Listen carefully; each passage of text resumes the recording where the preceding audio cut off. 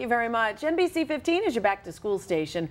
A lot of families right now are trying to figure out what exactly they're going to do after school, as it's not always easy for all moms and dads to be right there when the school day ends. There are any number of options for childcare or after school programs, but some of the more popular tend to come from Madison Schools Community Recreation Program. And with us today, we have the Executive Director of MSCR, Lucy Chaffin. Lucy, thanks so much for being here. Really appreciate it. First of all, are we seeing an expanding number of courses? It seems like it. We were just at school registration this morning, picked up the options for after-school programs, and a ton of fun. Well, we have every semester, it seems like we add a few things, but some of the newer things are New Estromundo is expanding over into a new building, so there'll be a new program there. We have a lot of new preschool and family kind of activities that you can do with a family as well in the evening.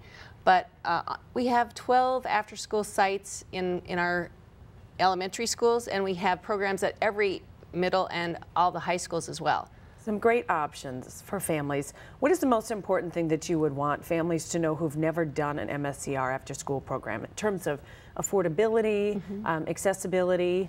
Well, for kids that are at school, they can find the information that's exactly appropriate to their school at school. So don't be hesitant to ask for a fee assistant or a fee waiver. We have everything available online for people who have access to that. So everything's available to look at, and then don't hesitate to ask if they need financial assistance. Okay, so I know we're looking at some of the photos here right now. You've got everything from sporting programs. We were looking at a gardening program earlier. Right, many of our after-school programs do take kids out into the school gardens, and they're doing harvest. They'll be doing that now as soon as school starts, and they work in the spring to get them ready, and tend them through the summer. So a lot of the kids in after-school get that exposure. Nice. And I know that there are even like some ski clubs and some other really middle school kids, ski clubs are available. Sports of most kind. Flag football is popular in the fall right now. Soccer, basketball. For high school kids? Same thing. There's very specific to their school, but there's some across the district. We have certain sports where the schools compete against each other on weekends, and those for fall, it's volleyball is happening. So a great way, especially for families who have children that may not be as engaged in actually playing the team sport. Like WIAA, right. With the school, but if you are hoping that they'll stay active. Yes, we encourage kids to try something.